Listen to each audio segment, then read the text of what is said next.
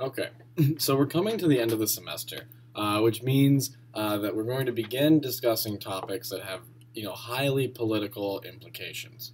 Now, I'm going to do my best to present you with sort of a value-free analysis of the issues from here on, right? Maintaining my stance that economics is a positive science that has normative implications. So, in other words, I'm going to do my best to present to you just the pure economics of the issue this week of unions, right?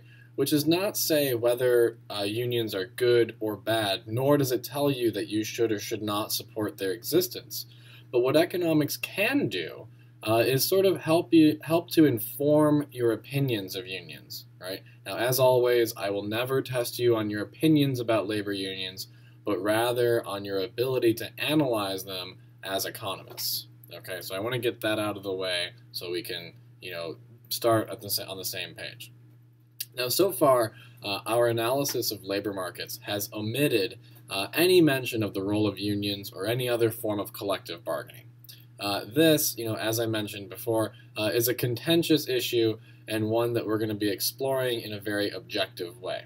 Now, some people will view labor unions as a form of monopoly, right? So a common view of labor unions is that they are essentially a monopoly, all right? That, while beneficial for the members, right, impose substantial costs on other non-union members of society. Other people view unions as the major means by which working persons have improved their economic status and as an important force behind much social legislation. Now, regardless of which view you hold, so let's put a question mark there, right? Regardless of which view you hold, we can say a few things here that will help provide you with sort of a framework,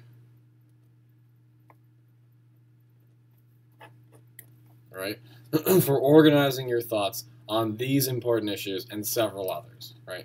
And so the purpose of this week's lecture notes is to analyze the goals,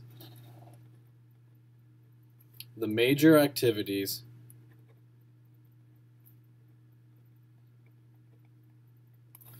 and overall effects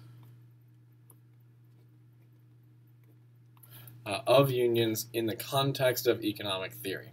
So I'll begin by providing some brief descriptive material on unions both domestic and internationally, and then move to a more fundamental theoretical question. What are sort of the economic forces on the demand side of the market that constrain unions in their desire to improve the welfare of their members? Right? With these in mind, we'll then move to an analysis of the primary activities of the collective bargaining process and discuss empirical evidence on how unions affect wages, employment, labor productivity, and ultimately profits.